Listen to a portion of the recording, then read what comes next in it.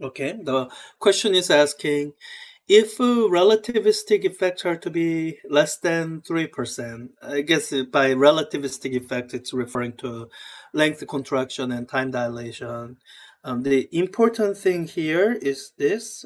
It's just simply setting the value of gamma. The Lorentz factor gamma 1.03. So gamma, which is given by 1 over square root of 1 minus v squared over c squared. The question is telling you that that is equal to 1.03.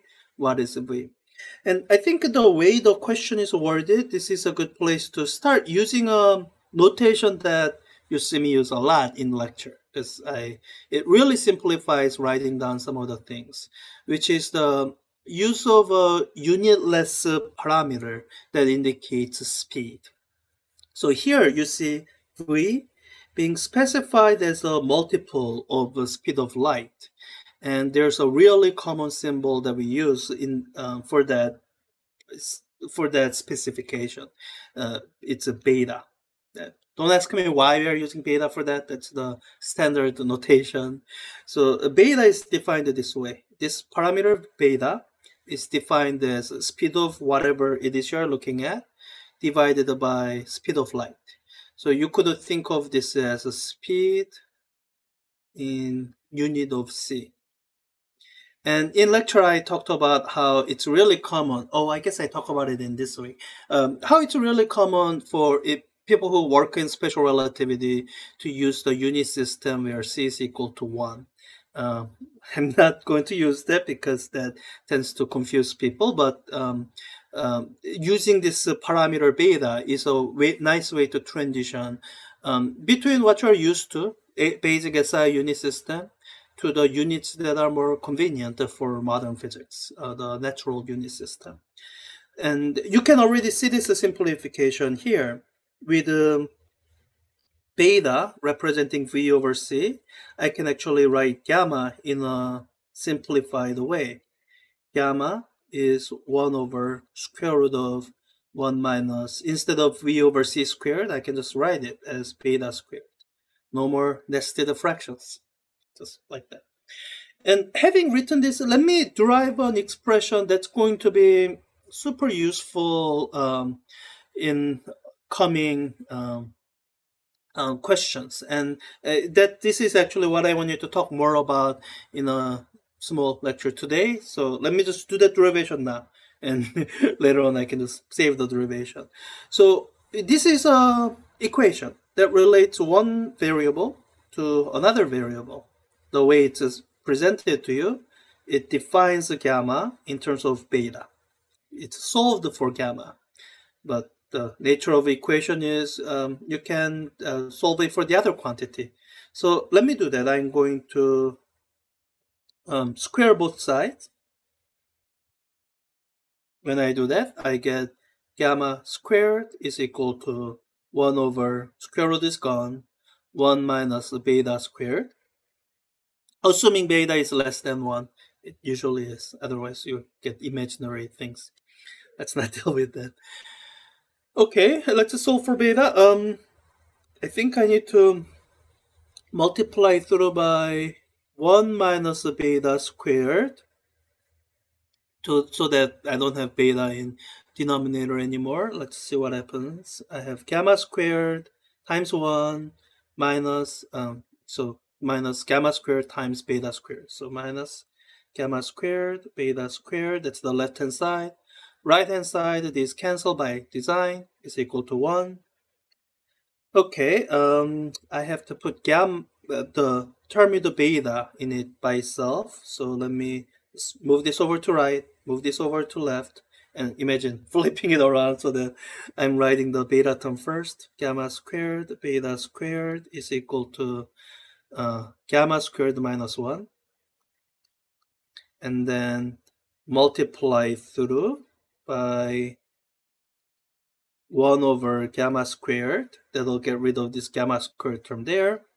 And then I'm going to plan to take the square root. Or let me just do the square root now. So when you do all that, this is the expression that you end up with for beta. So the left-hand side, by design, it'll end up being beta. It'll actually give you the absolute value of beta. So somehow if you're hoping beta will indicate either rightward movement or leftward movement, then you will lose that information in this derivation. You'll have to express it somehow other way.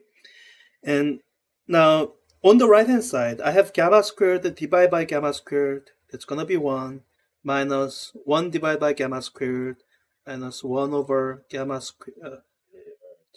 And then I'm taking square root, so square root here, and that's it. So beta, according to that derivation, I have beta is equal to square root of 1 minus 1 over gamma squared. And I'll tell you that I use this so much when I'm doing special relativity problems. I usually just have this memorized.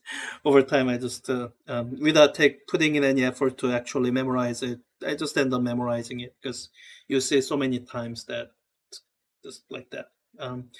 Now, so I could do this calculation with my calculator the usual way. I can just plug in the numbers, which is the usual way you would use calculator. So I can say, all right, square root of 1 minus 1 divided by gamma squared. Can definitely do that, and that will be the answer. Now, if you're using SageMath has some really wonderful tools. That's nice. So let me declare some variables to help me use this symbolic algebra tools.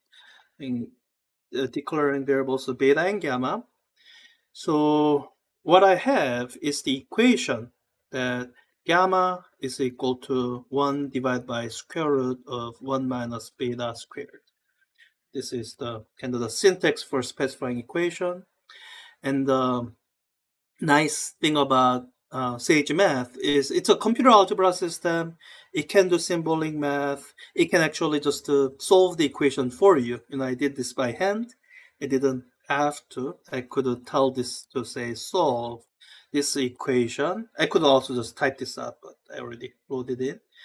Solve this equation for beta. And let's see if it'll complain. Sometimes it complains. Because computer algebra systems tend to do these kind of calculations really generally.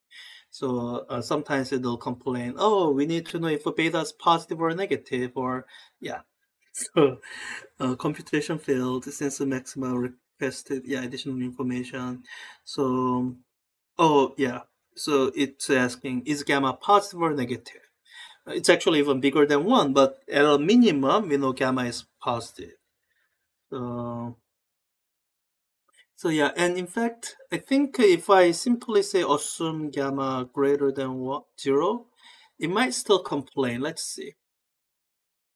Oh wait, it gives me an answer. Oh, all right.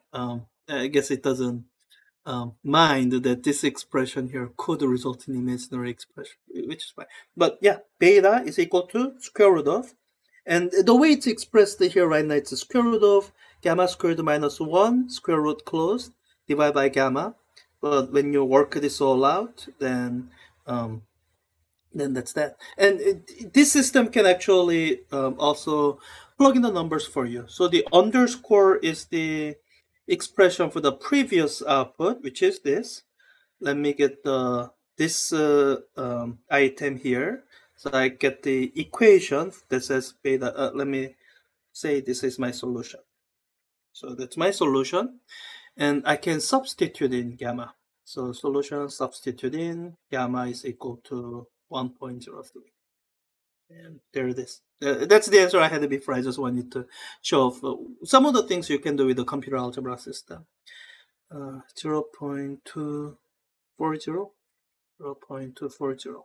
Yeah, and I think the main reason I wanted to ask this question is just to show how large the speed of something has to be for relatively small relativistic effect. So, here, your speed is a quarter of the speed of light. This is like a little bit less than 100 million meters per second. It's kind of the speed that macroscopic objects don't really reach. You can get that with the charged particles, microscopic objects. We can accelerate it that fast. Now, with that pretty large relativistic speed, the length contraction or time dilation effect are only 3%. It's it's the kind of, and this is what I want you to lecture on a little bit more. So I'll talk about them more when we get there. So